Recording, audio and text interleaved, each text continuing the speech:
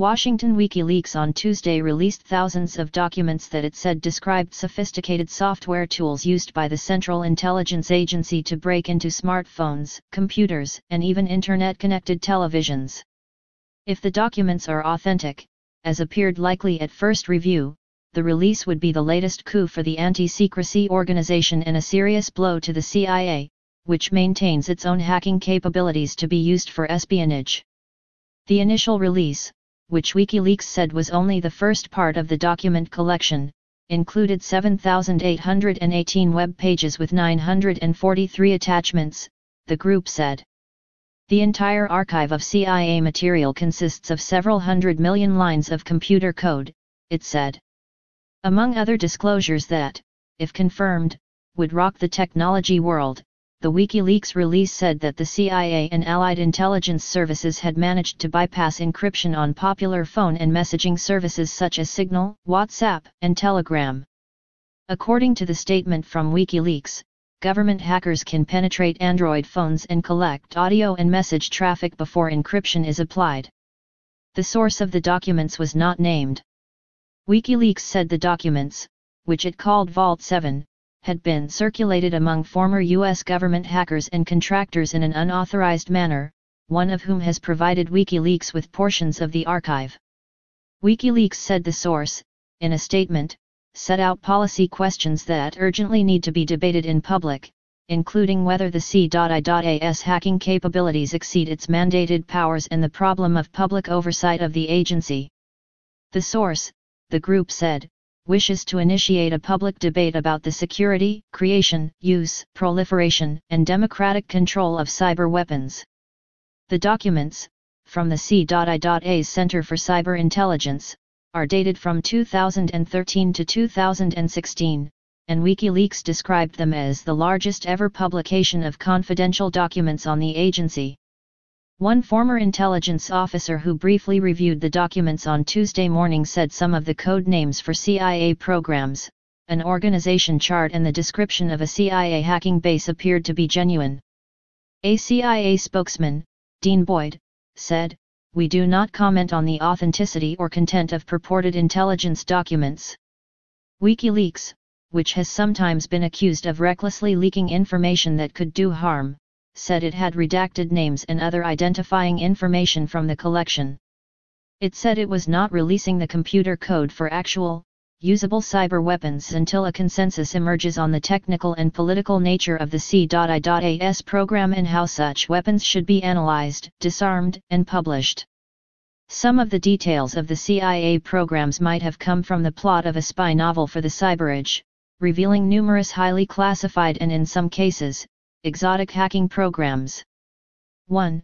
Codenamed Weeping Angel, uses Samsung smart televisions as covered listening devices. According to the WikiLeaks news release, even when it appears to be turned off, the television operates as a bug, recording conversations in the room and sending them over the internet to a covered CIA server. The release said the program was developed in cooperation with British intelligence. If CIA agents did manage to hack the smart TVs, they would not be the only ones.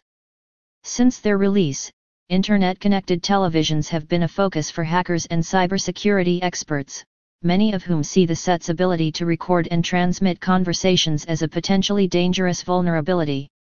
In early 2015, Samsung appeared to acknowledge the televisions posed a risk to privacy. The fine print terms of service included with its smart TVs said that the television sets could capture background conversations, and that they could be passed on to third parties.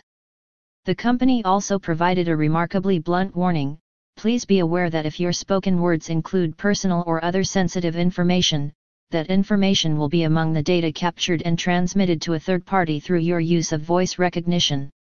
Another program described in the documents, named Umbrage, is a voluminous library of cyber attack techniques that the CIA has collected from malware produced by other countries, including Russia.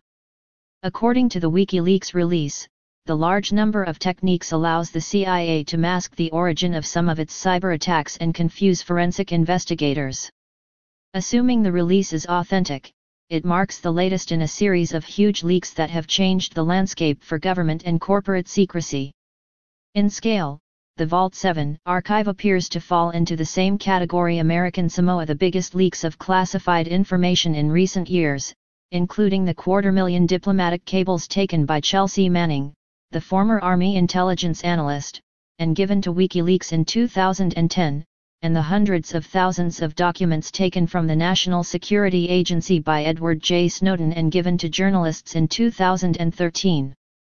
In the business world, the so-called Panama Papers and several other large-volume leaks have laid bare the details of secret offshore companies used by wealthy and corrupt people to hide their assets.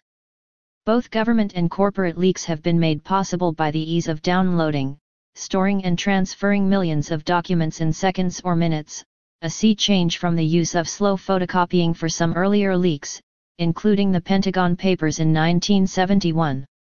The National Security Agency and the military's closely related Cyber Command have the most extensive capabilities for breaking into foreign communications and computer networks and, if required, destroying them. But the CIA maintains a parallel set of programs, mainly for gathering information.